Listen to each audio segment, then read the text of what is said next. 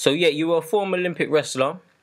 How was it competing in the Olympics? And when did you first start like jumping rope? And like, what way did that relate to when you were wrestling? Or any other physical sports that you done during your career? Well, let me just tell you real quick, this little quick thing about how I got started. But simply, any Olympian to tell you that the Olympics represents the pinnacle of any sporting event. Of course. It's the most amazing experience, and it's surreal. Basically, Mhm. it's a surreal experience, and you can't really explain it to people because Uh-huh. it's sometimes beyond what it is Explanation. that you dream.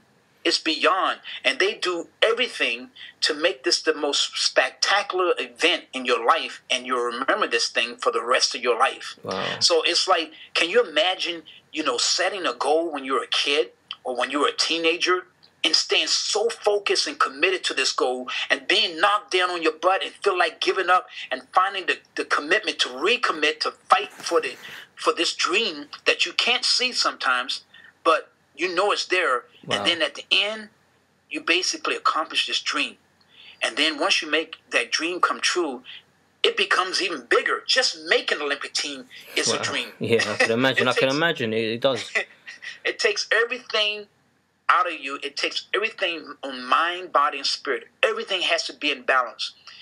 It's the hardest thing I ever did in my life Wow. because I was competing against a guy that I was competing against that I had wrestled against for 8 years, and we were like the top two guys in the country. So how do you beat the Yeah. number one guy in the country when you wrestle this guy maybe 15 times? How do you have that perfect day when the Yeah. rest of the world is watching and when it really matters to make the Olympic team? How do you beat this guy when basically the only thing that's separating you is the referee's decision? That's A crazy. referee saying, "Oh, he stalled. We're gonna give him one." That's crazy. It's 0-0.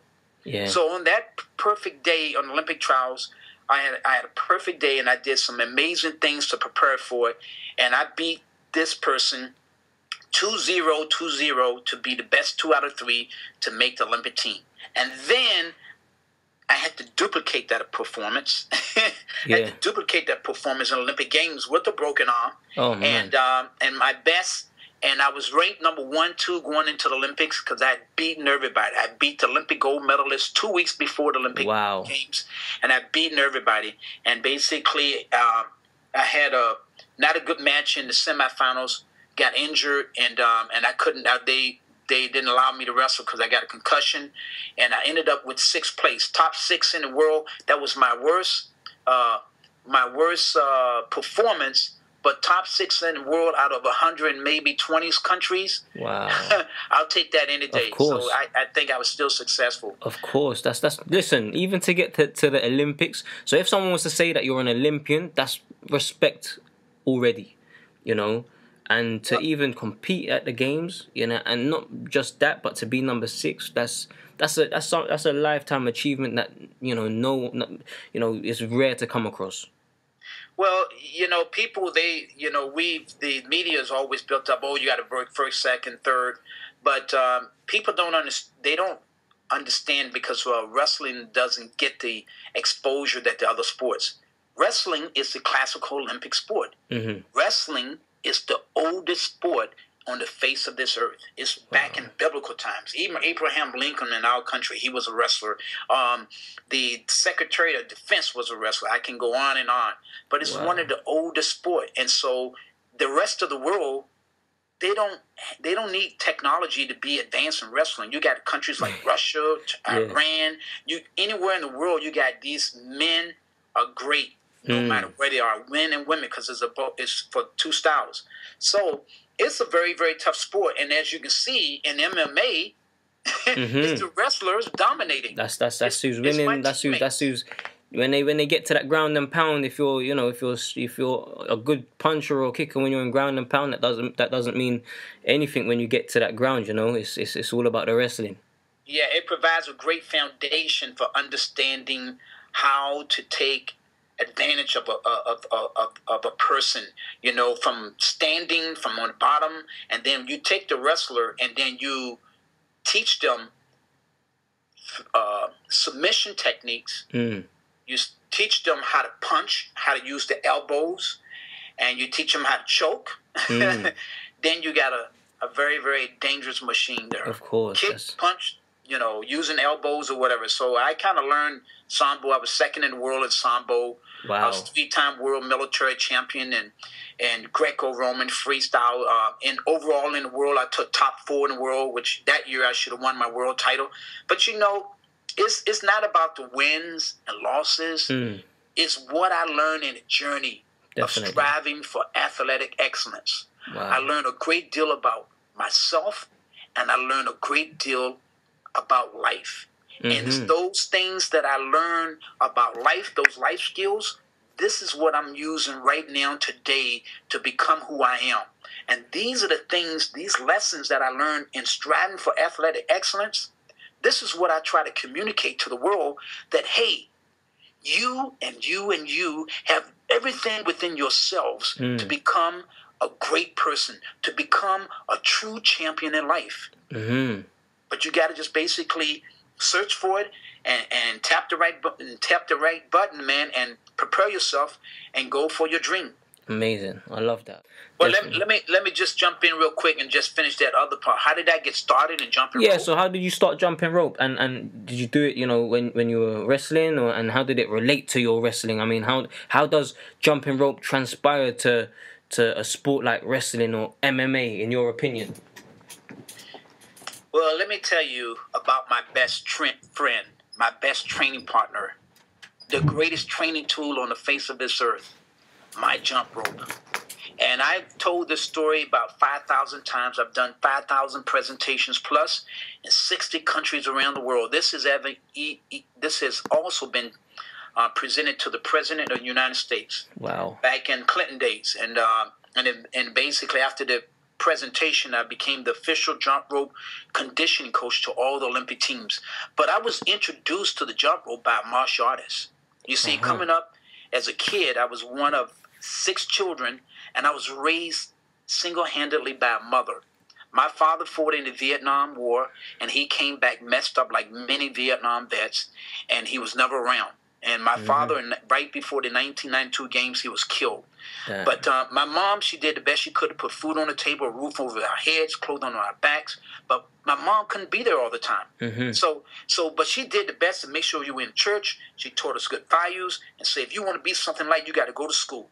And so the rest of the choices, it was up to us. And I was surrounded by the gangs, and I was also surrounded by good guys. And I just made a choice. Everything is really within yourself.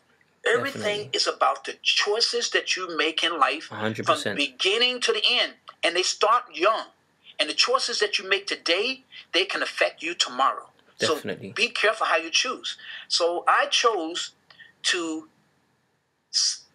follow the path of this next door neighbor who was a 4th-degree black belt in karate. Every day this guy used to run miles and miles, do hundreds of push-ups. He ran like a gazelle. He broke bricks. He was considered one of the best martial artists on the East Coast. And one day, I saw this gentleman. His name was Mr. Herbert Rainey, and he was kind of like my role model, jumping rope. Now, like most guys, I thought jump rope was for girls and sissies and all this stuff, because I had 2 sisters. They would always jump rope, and they'd be doing all this, kiddish stuff in the front yard and all that stuff. And I said, man, it's for girls. But see, when I saw a 4th-degree black belt in karate and a guy that I consider to be one bad dude jumping rope, hey, it dispelled that misconception. Hey, man, this is for men. This is a serious thing. So he was in the front yard jumping the rope. I said, man, I went up to him and I tapped on his shoulder. I say, hey, Mr. Rainey, can you show me how to jump? And he looked at me and he said, sure, Grasshopper. I'll show you how to jump. And he said, the key to jumping is to be light on the ball of your feet. And he said, buddy, if you can hear your feet hit the floor or hit the ground, you're jumping too hard. So when you jump, man, you got to be light on the balls of your feet. And you got to make small circles with your wrists and looking straight ahead. This was one hot summer day when I was about 14 years of age, going to the 9th grade to the 10th. And I spent 5 hours straight trying to master the 2 basic skills. Wow. 5 hours straight, dropping that rope. It was tough in the beginning. I was real heavy on my feet. And I said, I know I can do this because I made a commitment saying, I believe in myself that I can. I must be able to master this because I knew that if I could master this jump rope, it could make me a better wrestler. And as a kid, I had to do everything I could to get to college. I had to base because my mom couldn't send us to college. Okay. So I knew that if I was a good athlete, I could win a scholarship. And I knew that this jump rope could help me become a better wrestler. And I integrated this into my wrestling training, Tyrone. And this is a true story. I never put that rope down. And I integrated into my wrestling training. It provided advantages in speed, quickness, conditioning. Superior conditioning. Balance, coordination, incredible reflexes. It helped me with my weight loss. And for the next 3 years in wrestling, I only lost 2 wrestling matches and became the school's first state wrestling champion. And then in my senior year, I got 15 scholarship offers to colleges around the United States that paid for all my education. Wow. And that's what the jump rope did. It made me the 3-time district, 3-time regional champion, the best wrestler in the state of Virginia in my weight class. And basically, 15 scholarship offers. That's crazy. That jump rope was the key to my success. And when I got to college, I didn't take it out. I went to college at Old Dominion University on a full wrestling scholarship. There, I set 15 college records. I became a 3-time All-American. I became voted the outstanding male athlete of every sport for 3 out of the 4 years. The best freshman athlete of the year, best senior athlete of the year, academic All-American, and top in the country in my weight class. And I tell you what, I graduated in education, and I wasn't finished there. Went into the U.S. Marines. They recruited me to come for their national wrestling team. Wow. Made the national wrestling team for straight 11 years in a row. I was the best Marine athlete in the world for the next 10 years, and I was voted the best Marine athlete in the world for 2 times. I was a 3-time world military champion, and out of those 11 years that I competed in the Marines, I won 20 national titles in 3 styles of wrestling. Wow. I've competed in 10 world championships. 3 world titles. Crazy. 3 world runner-ups. And all of this was known for Buddy Lee and his jump rope because every match I would jump rope and I would go out there and win the national title. That's how I became famous for jump rope because this guy will perform for the whole nation and then 3 matches later go out and win the national title. Or if I didn't win, I took second. And the less I could do was third. And that's what I started. 3rd, 2nd, and then I started winning national title. And then that's how my jump rope phenom thing started getting recognized in the sport of wrestling. That's crazy. That is absolutely amazing and story. That's how jump rope ended up in Olympic Games. Wow. So the jump rope, it wasn't about wrestling for me anymore. Because see, when I jump rope, Tyrone, you know what it did? It got people excited. It motivated people. It brought people together. People didn't care what country they're from. They say, when every country that I went to, they say, hey, we want Buddy Lee to perform before the finals. Can he perform? And it brought people together. And then I say, man, this is magic. This rope is bringing people together. It's making people happy. It's breaking down barriers. It's improving friendships. So this thing was more than just jump rope, man. Of course. This is my tool of what I use to get the world's attention and make an impact on the world, to transform the world, to bring it together, bring the world together. It's amazing. Amazing. This is the rope to success. Wow. That's an amazing story, you know. Wow, that's crazy. You know, sometimes when I speak to people, like, rarely do I become like speechless, and this is like one of those moments, like, you hear the story and you're like, damn. You know, it's all real, and it's in my book, Jump Rope Training, 2nd edition. A little bit of it is in my book. When I do speeches around the world, I've done thousands of speeches for corporations, for millionaires, on what it takes to be your best. And this is what you got to have. Each and every one of us, we have a story inside of us. You have a story, and we have a responsibility to mankind to be able to share our knowledge and help each other. Because when you reach a level of success, and you say and you ask God, hey God, I want to be this, help me to be this and be that. And God gives you your wish. And when you get there, and then you ask, okay, I got everything I want in life. Now, what is my responsibility? Mm-hmm. Your responsibility is to mankind and to womankind and to the human race, is to go back and motivate them and inspire them that they have everything in them to have an amazing life and to be a great person and become a champion in life. I love that. Times a week and hours, like, would you put in? So we know that the first time you said you spent like 5 hours straight, and then was that like a frequent thing, or the more you got better at jumping rope, sort of the less time you would do, and did you always like incorporate that into your workout or training? Well, that was a kid being inspired by an older gentleman, which I take on tour with me now, by him showing me something that changed my life. So when kids or when everybody sees something that motivates them, they're trying to spend a lot of time, and time flies when you're having fun. Of course. But when I started integrating this into my training as a wrestler in high school and college, it became an integral, a significant part of my training regimen.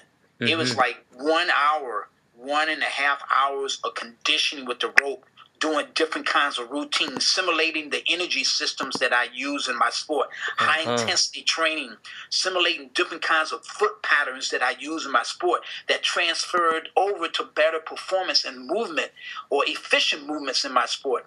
So in how I train today, or how I trained when I was competing, it was used as a warm-up before I did anything else. Because jump rope is a total body movement that incorporates every single muscle in the body, that allows you to raise the core body temperature quicker than any other exercise because of all the different muscles integrated. So it was used as a warm-up before my training, and I used it for about 10 or 15 minutes because I was an accomplished jumper.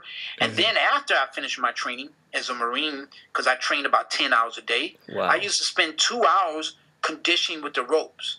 Wow. And that's how I became known as probably one of the most fittest and most highly conditioned wrestlers in the world, and also competing in the longest overtime wrestling match that stood for about 20 years, that longest overtime wrestling match did. So, yeah. So now, how do you integrate it? You should, fitness is about doing something every day, 5 days a week. And I try to get into the gym about 4 days a week, and I would say about 1 hour is jump rope training, doing different things. And then I'm doing my strength training and flexibility about another hour for that. Lovely. So for you don't have to take overboard for recommendations for fitness. You only need 10 minutes. 10 minutes of jumping can provide the same cardiovascular benefits as 30 minutes of jogging, 2 sets of tennis, 30 minutes of racket, 18 holes of golf, 12 minutes of swimming. And that's when you're doing it just 2 revolutions per second, which is just like normal. It's just from gravity, the rope turns the rope around 1 time per second. Wow. So 2 turns per second is nothing. Wow. So it's at a very slow pace that you can get those kind of benefits according to research.